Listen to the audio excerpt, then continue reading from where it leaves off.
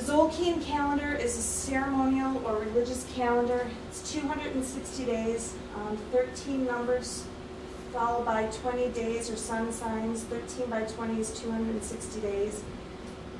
It's based on the 9 months of human gestation.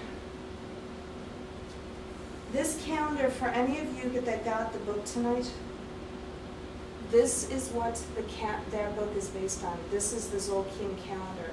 The Zolkeen calendar is the only calendar that the Maya have kept track of all these years. This is the only one that they know for sure exactly what the day is. They admit that they've lost track of the long count, but they have people dedicated, and they're called day keepers. And Zolkeen means count of days. They have day keepers to make sure that they keep track of the days, and so that everybody understands the energy of the day. The 260 days, they believe, represents the 9 months of gestation. Okay. See the 13, they believe that that represents the joints in the body. So the ankles, the knees, the hips, the elbows, the wrists, the shoulders, and your neck. So 13. And then, of course, the 20 are your fingers and your toes. This calendar, they say, is what lights your way. This is your star map. This is your destiny map. They would name their children based on the day that they were born. They believe they have an astrology. There's a Mayan astrology, just like Western astrology. And they believe that the day that you were born helps chart out the destiny for your life. So imagine if, instead of greeting me and saying, hey, Kathy, imagine if you came and I said, hi, my name is Savanish. You would know immediately so much about me. Very similarly, if I walked up and said, hi, I'm Aries. You know, you kind of know a little bit about somebody that's an Aries.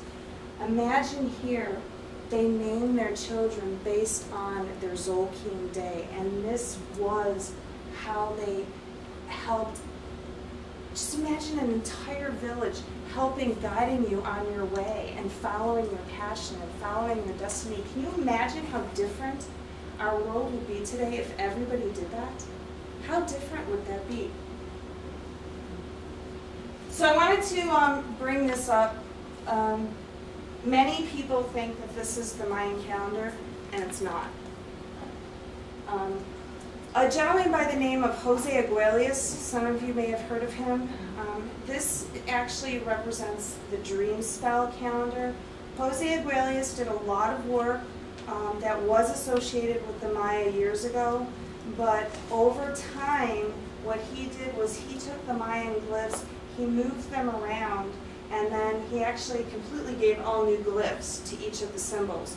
Don Alejandro, the Mayan elder, actually speaks on the videotape over there about him by name, and says that, you know, they asked Jose Aguelius to stop calling Dream Spell the Mayan calendar because it's not the Mayan calendar.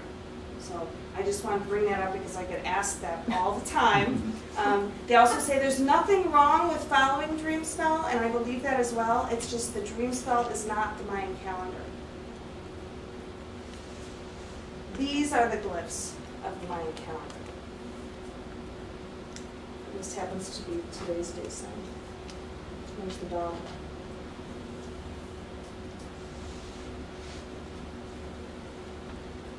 The Maya's description of heaven is when time, place, and your personal intent is all in alignment. The way that you get in this alignment is getting in touch with the energies. Okay? They believe they created the Zolkeen calendar to help track the light and the energy that's coming from our galactic center. Remember when we saw the picture of the Milky Way? We have a galactic sun, a galactic center.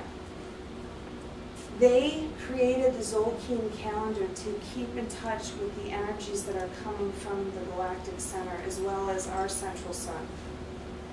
What's interesting is that science recently is now recognizing that our DNA not only takes in light, but it also emits light.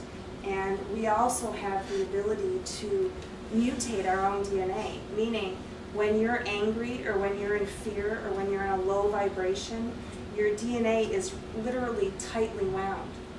But when you're in love, when you're in a higher vibration, when you're happy, you're actually, you know how they say in Hawaii, hang loose? Your DNA is literally hanging loose. When your DNA is hanging loose and it's not tightly wound, that is when you're actually building and you're growing and your immune system is working. When you're in fear, when you're angry, your DNA is tightly wound. Your DNA is not working properly. So based on this picture, has anybody else ever experienced heaven recently? I mean, on what you're saying and what I'm seeing, I've been in heaven a lot. You know what I mean? So that's pretty cool. You know, and everybody's got this, not everybody, but many have the idea that it's way out and you can't get there and still be here. Well, that's exactly it. And they're not looking externally or for someone else to get them to heaven.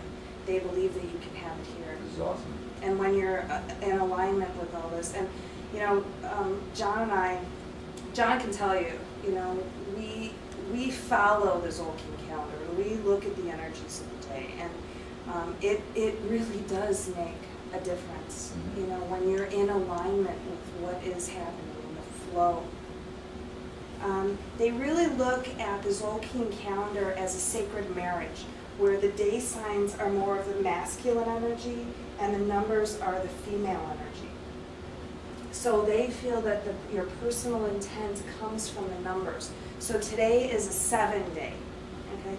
And 7, if you think of a pyramid, and there's 13 numbers, so it would be, that was 1, 2, 3, 4, 5, 6, 7 at the top, and then you go back down. We're going to be talking a little bit more about waves, but when you think about a wave, the crest of the wave, the most energy of the wave is at the top. Okay? The other thing about being at the top is that you can see all sides, you can see in all directions.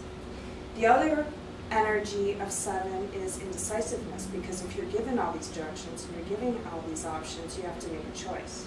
So today would be a day of choices, of seeing in all directions, but having to actually make a choice. So again, it's how you resonate with the day. You may be given a lot of choices, and you may find yourself not able to decide, or if you know that you should be making a decision this day, you can take that information in. So the long count. This is the calendar that's giving us all the stress, okay? Long count calendar, 5,125 years long. Remember this before? You saw that underlined? Current cycle started August 11, 3114 BC, or October 5th. Again, they don't know for sure. Okay? And we're going to go over some quotes from Don Alejandro. Measures the mythical beginning of the Maya, ends December 21st, 2012, or October 28th, 2011, or we don't know. Nobody knows for sure. We're going to find out where we're getting that October 28th, 2011 date from. That goes with the evolution of consciousness, but the bottom line is we don't know for sure when that long count ends. Don Alejandro, the head of the Mayan elders, does recognize October 28th as a very special day in the Mayan calendar. In fact, Carl Kalman, who we're going to find out a little bit more about, was just honored by the Maya elders. Okay. Here's the bottom line. If you have a calendar or anything and you know how long it is, but you don't know when it started, can you possibly know when it ended? Right. So logically, if we don't know for sure when it started, we don't know for sure when it ended. And again, I always go back to, you know, if we want to know when the Mayan calendar ends, perhaps we should listen to some Maya versus some scientists.